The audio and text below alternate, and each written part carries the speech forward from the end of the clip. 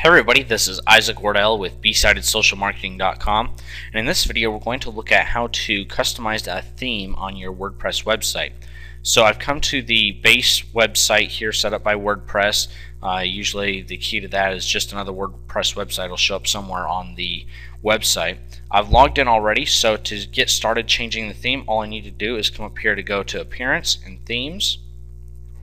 That'll take me right to the themes page. Now you can see there's another one here that I could just scroll down and activate if I wanted. I can come over here and search for some installed themes. Of course, I've only got one here uploaded.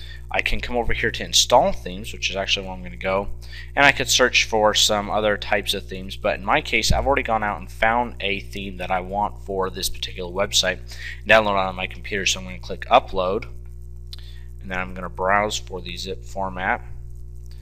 I'm going to select it there, and I'm going to click install now, and then I'm going to activate it. Alright, now you can see it shows up as the current theme. It pushed the old one down here. So now if we come back to the main site, you can see the whole design has changed, and that's how easy it is to change the theme on your WordPress website.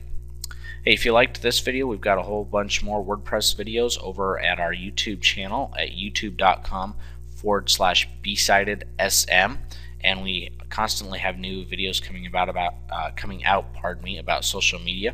So go ahead and subscribe to our channel. Thanks so much for watching.